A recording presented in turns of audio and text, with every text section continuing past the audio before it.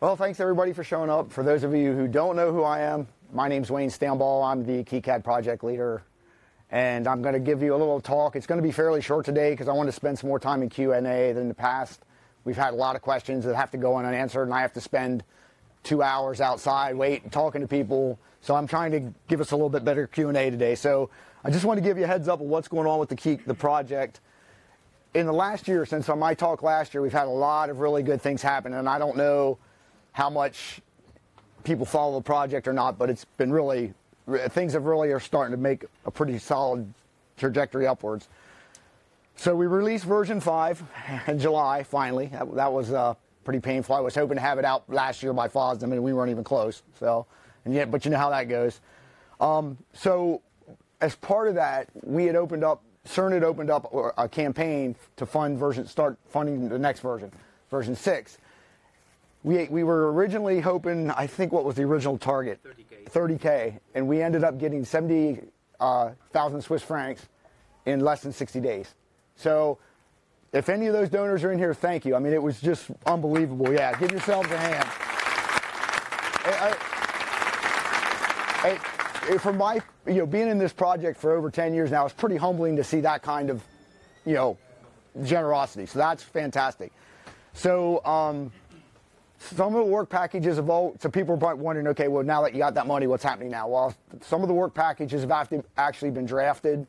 So the way we work it is through CERN is we create a work package, then the developer, usually we really don't bid in the classical sense that, yeah, here you go do it, because there's only a handful of developers that can really actually dig around in the KiCad code base, because it's rather large and it's rather complex. So there's a handful of people that can fulfill those packages, and some of them have already been assigned and metered out. So talk a little bit more about that later. But on the donation front, there's been a lot of interesting developments. Our friends at Eisler have, yep, there they are, they're here. The gentleman who did the last presentation, he's also part of Eisler. They're donating every board order they get that's with a KiCad file, with a known key, like you send them your PCB new file. They make a donation for every order that you order from them with KiCad, and it goes directly to CERN, and it's set up and it's all automatic. And they've also added an extra link on their website, so when you place your order, and if you want to donate at the same time as you place your board order, that also goes directly to CERN, to the KiCad Foundation. So thank you, Eisler, for that. I don't know how familiar Europe is with the System 76 people, but System 76 is a U.S. Linux. They're a big Ubuntu computer maker, and they do laptops and desktops, and they basically always bought pre-made hardware for their like a lot of resellers do. Last year, they decided they were going to do a new desktop called Thelios, and I don't know if you've seen them yet, but they're very cool. They're very neat. If you get a chance, go to their website and look them up. And they gave us a percentage of they decided to donate to 4 open source software projects that they use in-house to run their business. And last year, between, I think it was like November to the end of January this year, their total sales, and I haven't heard what that amount is yet, but they're going to take a part of that and donate to KiCad as well. So that's really good news. They created this quirky little promotional video. I don't know if anybody's seen it, but there's a link to it there that has KiCad in it. And on another person who wrote, there's a gentleman who wrote a book called KiCad Like a Pro with a company called Tech Explorations. He's also going to donate for every sale of the book. He's also going to donate a percentage of the proceeds to the KiCad through CERN. That's in the final, because it takes a bit to get the routing done and whatnot. That's almost in the process of being approved, so that should be done soon. And of course, there's the never-ending improvements in our symbol and footprint and model 3D, our 3D model libraries. I don't know how many of you use KiCad directly, but if you go back and look at our libraries at 4, and you go look at them now, I mean, what is our library up to? Like 5 gigabytes, 6 gigabytes a download? I think 6.5. It's really, and they're really high quality. We have some people that are really, really, really. In fact, there's more contributors to the library. I think the library group than there is source the actual source developers. So it's really phenomenal what's going on there.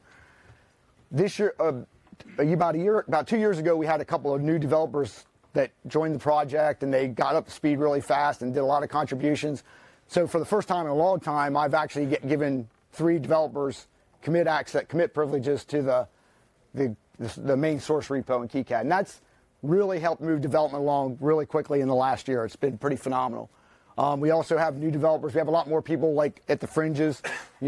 I see patches from people that I don't recognize, so that's really encouraging. The interest to help contribute to KiCad keeps growing.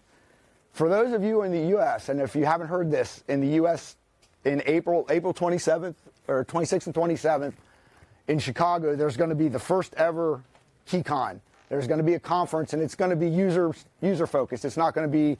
I'm not going to be talking. I don't think I'm going to be talking to developers. So if you're interested, you get a chance to go to that. I think it's going to be really good. The people that are helping to run it, Chris Gamble, and some of the other folks that live up in the Chicago, the Great Lakes area, they really, it looks like they're going to have a nice thing. And so far, we got DigiKey as one of our primary sponsors. We got the folks, I don't know if you're familiar with Snap EDA. They're like a library. They provide library tools for our friends at Eisler. Yes, our friends at Eisler also. I saw you up there. So, yeah, we're all looking forward to that. It should be interesting. And that'll be like 2 days of, personal experience, people who use KiCad on a regular basis. I think some of the, I want to say some of the Maker Faire people are going to be there to do some of the talks, their experience, how they use KiCad, the things they do with KiCad. So that's really, really interesting. And so if you get a chance, I highly recommend that you show up and make it to that. I think that's going to be a lot of fun. And of course, I get to do the keynote on that one. So yeah, that'll be the first ever KiCad conference anywhere in the world. So that's exciting. Okay. So you're probably going, well, where's version 6? Because you get one version out, and the first question out of everybody's mouth is, when's version 6 coming out? Well, hasn't started yet. And there's a reason for that. On Linux, we ran into a problem. There's been a transition with WX widgets, which is our primary tool, which is our UI toolset. They've been migrating over to from GTK2 to GTK3, right? Well, we ran into a problem because WX Python, which is our glue Python interface, still is built with GTK2 because it can't be built with GTK3 and Python 2. It has to be built with Python 2. So you can't run a GTK2 instance and a GTK3 instance in the same application. Boom. So I had to make a decision. It wasn't one I wanted to make, but we're going to have to fix it. So that's why we're getting a version 5.1, and that's what drove that. So what drove the other problem with that was GTK3. Their standard canvas is completely broken. It doesn't work at all. So we were completely screwed. So if you use the legacy canvas, if you're familiar with KiCad and use the legacy canvas, like in the board editor, the schematic editor, the graphics are complete junk. And so we were like, So we had to port the high-end graphics library from the board editor to the schematic editor. That's already done. It's been done for a while. So we had to disable the legacy canvas because it would be useful. We get bug reports. When that first transition first took place, the bug tracker was just flooded with the same bug report, basically. We had to modify the Python scripting to support 2 and 3. Before, we only supported 2 because we only had to. WX Python only supported Python 2, but the new Phoenix project, which is the next evolution of WX Python, only supports 3. So now we have to be able to build with 2 and 3 and all the different combinations of WX Python, WX widgets, and GTK2 and GTK3. It's a mess. So we updated there's been a lot of UI interface changes, which is you'll notice that the footprint editor now looks like the symbol library editor, where you have the pane on the left and all your footprints show up, and you can edit it. It's very similar in design because we had the 5 transition. We had the leftover. We had the new design in the schematic symbol editor, the old design in the footprint editor, and that's been fixed. We switched to Cairo for printing. We get a little bit better quality printing so that was a big change. The usability, I can't overstate the UI changes. One of our new developers is he's a retired Adobe employee, and he's a UI guy, and he just bangs out code like, yeah, he makes the rest of us look bad. He's really been. So the UI, if nothing else, 5.1 will be compelling just for the UI changes and the fixes. It's really significant. I mean, even though there's no new functionality in there, it's just the whole feel of, he's basically the whole suite of dialogues and how they behave. It's a lot more coherent than it's ever been. Which, if you've used KiCad, that's not always been the case. Well, I mean, it's you got 20 different people over 20 some odd years doing. It's just how it works. That's how it works, and we're not the only open source project that suffers from that problem. So, and we had improved clipboard support, so now it's more like your normal cut, copy, paste instead of the old way we did it. We still don't do a lot of copy and paste between the different editors. Because that's a tricky proposition, because some things you can't paste from a footprint editor, from the board into the footprint editor, because some of those things don't mean anything to the footprint. So we're going to work on that in version 6. So we did the feature freeze in December, and we were tantalizingly close to getting RC1 out. I really wanted to have another bullet here that said RC1's been tagged and released, but it didn't happen because there's one bug left, and he's sitting up there, that nobody can figure, and he's got the only computer, and I wouldn't have believed it if I wouldn't have seen it with my own eyes, but I spent some time this morning and it didn't fix it. So we get that one. That's the last showstopper that's holding up the 5.1 RC1. Then after RC1's released, I'll give the translators and our librarian guys chance to get their last minute changes in and get everything ready. So hopefully, if nothing too egregious goes wrong, we should be late at the end of February, beginning of March, 5.1 should be rolling out. So that's kind of exciting. And then once we branch 5.1, then the main repo will be open for version 6 development. And because I know there's quite a few people that have some significant changes and features that are actually ready to merge. It's just I don't want, if I open the merge window up, everybody will forget about getting this done, and we'll go work on 6, and then we really need to get this out and get it done. Just because I don't want our Linux users to have half key. We could give them like half a KiCad, and I didn't think that was a good option, so I made the decision to postpone V6 development. So that's on my shoulders, but I think it was a good decision, at least the way I see it. I'm not going to talk too much about version 6. I've talked about that before. You can always go to the KiCad website and see the roadmap, the V6 roadmap. Some of that stuff's already been pulled into like the graphics layer. That was actually pulled in to fix the problem. So some of it's a little out of date, but most everything else that's going to happen in version 6 is already defined. So, and I want to say thank you again. I'd like to thank everybody who contributed to KiCad, whether it's libraries, translations, source code. There's a lot of people that actually work on KiCad that make it work. It's a really big project. I don't think people realize how much there is involved in all the packaging, the guys who maintain our server, our build servers, all that stuff. A lot of work goes on behind the scenes. I mean, I might be out in front of everybody here, but there's a lot of people that make that happen.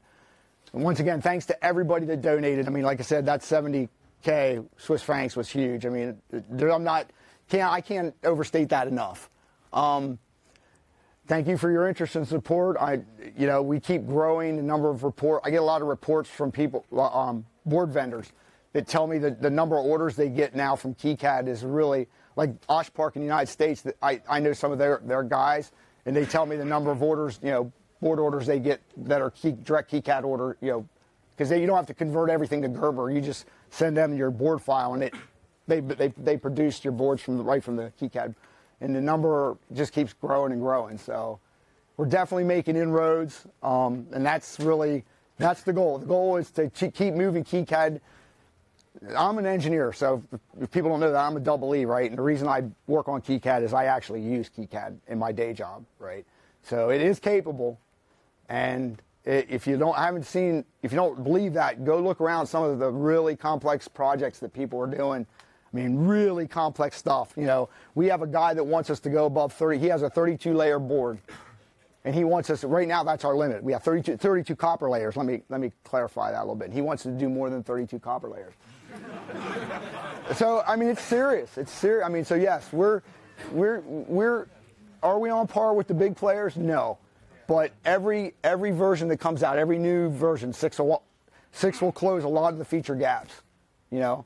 So we're just marching along. We're going to get there eventually, but it's definitely something that you can really use to if you're an engineer and you need a board layout, especially if cost isn't, because I work for a small company, so cost is a factor, and almost all the big players in that game now are very, very. It's expensive. It's really, really expensive to buy board development suites. You know, if anybody works in the commercial world, they know what I'm talking about.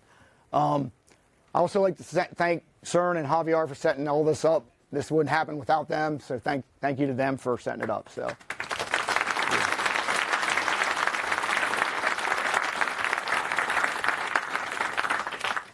All right, any questions? Yep. So I got two parts. Firstly, simple one. How much in other currencies? What is 70k Swiss francs? Oh, the question is, what is 70? What's that? Oh, thanks. Because I saw your voice. Yeah, the question is, what is 70,000 Swiss francs? It's almost. It's just slightly more than a U.S. dollar, so it's almost 1-to-1. You could almost, I think in the. There you go. And and your second question, go ahead. So yes, second question is, I've been using Eagle for some time. I think there's still some problems with the Eagle import. Is there any plans to fix? Which the question was, there are some still issues with the Eagle import, and so my next question is going to be which. We know there's some things because KiCad, there's some functionality in KiCad that like. The biggest thing I can think of is constraints, like the geometry constraints. The geometry constraints in Eagle don't map 1-to-1 to what KiCad does. Now, some of that's one of the version 6 fixes. We're going to have a full-featured constraint manager. So, at some point, we should be able to get pretty damn. I don't know if we'll ever get 100% because they use a kind of a funky matrix thing, right? It's a little different than what. So we may never get pure 100% import in, but everything else. So, I mean, the issues I'm having is with the design rules under Eagle can override library pad management, and that doesn't seem to import, well, it certainly didn't under KiCad 5. It doesn't import well. You end up with pad changes, rendering the board completely, yeah. So if you say, I like running round pads instead of the oblongs, which are much smaller pads. Oh, okay. All right. I think I was just trying to understand it. I've actually put 2 bug reports. So the question is, and I'm assuming Eagle can do this on the fly because it's been a long time since. I mean, I haven't used Eagles in over a decade, so I'm not really. I don't even remember that far back hardly anymore. So the question was about being able to change pad shapes on the fly when you import it, and that's probably going to be problematic because we use basically hard-coded pad geometry. So like if you have a footprint, right? Now you can update a footprint, like say you change your existing footprint, we have a way to update automatically, but we don't have a way to change them on the fly. Like say I don't want all my pads to be oblong instead of round. Yeah, we don't have a way to do that. It'd be nice if just when you import an Eagle project into KiCad, it would actually read those design rules and say, actually, no, I need at the import stage. Okay. Because otherwise, then you get a board that is just doesn't pass copper checks because you have problems. Okay, we'll have to look at the top. So we'll have to look at that. Yeah, I don't know. I haven't looked at that, so I don't know what the answer to that is. 2 bug reports. Okay. That people haven't really looked at yet, which is my problem is that I reported this, I think, 3 or 4 months ago at least. Yeah, well, I have to talk. Yeah, I don't do much work with the Eagle importer, so that's not my exact strong point. So, Well, yeah, the answer is there is no PCB application that cater for all the possible DRC constraint systems. So they are slightly different in every program, and it's futile to have one-to-one compatibility. What I would advise is just to add a warning saying that this Eagle design has Eagle-specific DRC rules. Be careful. Check this board before you send this to manufacturing, or fix the rules. Yeah, it's we know that from other board. Yeah, we know that from other board packages too. That when you pull a constraint in, what it means in that board package doesn't necessarily map to the same constraints that we have in KiCad. It's not an easy problem to solve. Yep. So could maybe KiCad swallow the fritzing user base by providing a simplified user interface?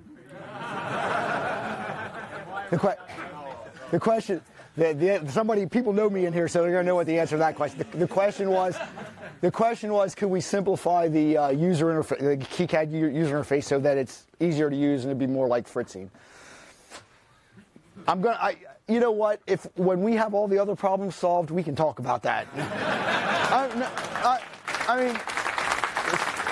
We get.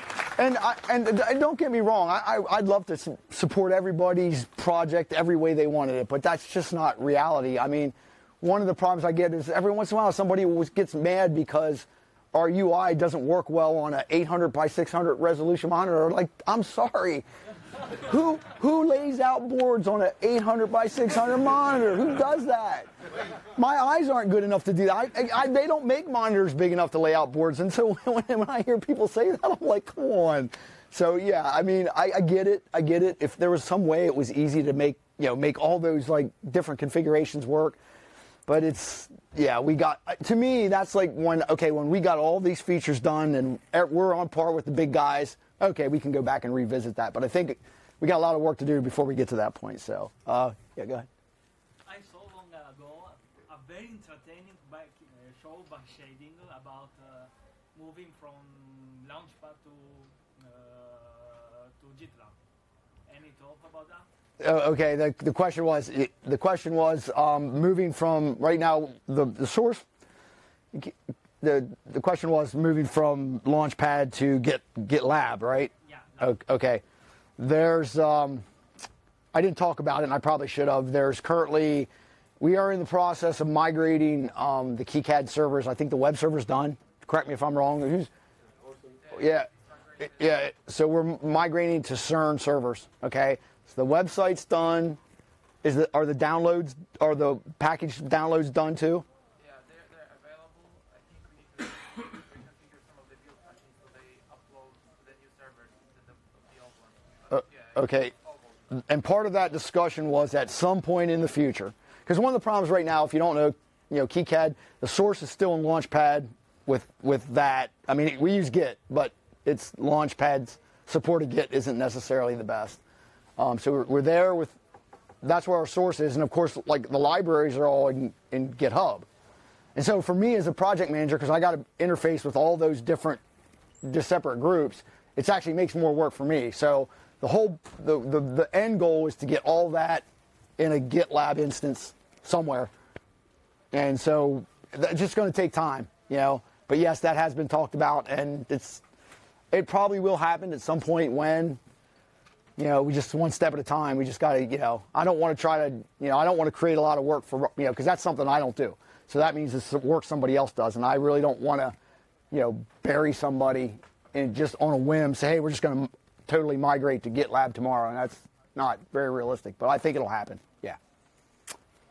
Yeah. Is there some list where people can have local support or so get a head start? I design PCBs for 15 years with Eagle, but to switch on, I would like to have a head start.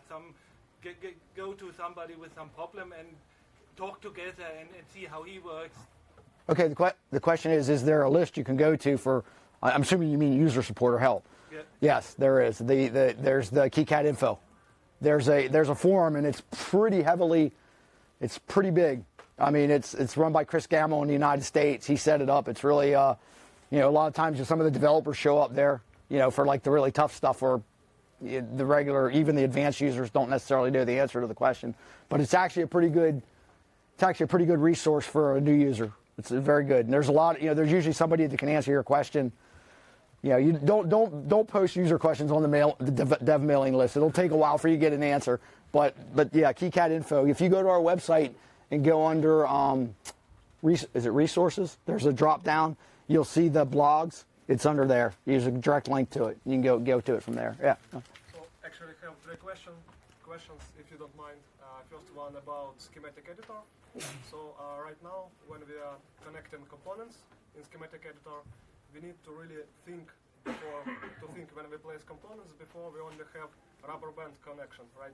So if we try to drag components like when we already connected them, it's we basically need to remove all connections and do it rubber band. Yeah. So do you have any plans to implement like right angle connections when you drag components? Yes, the question is, are we going to get rubber banding support? I think that's in 6, isn't it? Yeah, it's in the roadmap, the 6 roadmap. So we have plans to have somebody work on that. When that happens, you know, and I don't know, you just use the stable version, so you're using 5.0.2? Yeah. Okay, so if, you know, one of the goals of KiCad, if you're not aware, is I make a really strict point about making the nightly builds as stable as possible. I'm not like, let's just dump everything into the repo and let's go and nothing works. We don't do that, and I never let that happen, and I don't know that I ever will. So, because if you want people to really help you test, you have to have a reasonably usable nightly build. And so, a lot of people, in fact, at work, I always keep a stable installed in case something goes wrong, but I pretty much use nightly builds every when at my job. So in version 6, I can expect those right angle connections to appear, right? Yes. So second question is about PCB editor. I just noticed that in 5.0 free router integration buttons disappeared. So like in KiCad 4, there were some buttons in PCB editor, PCB new buttons for integration with the free router, right? So those buttons just disappeared. So okay, your free router. Okay, the question was the question was what happened to the free router button. The reason the free router button went away is because basically that interface that we used for free router went away.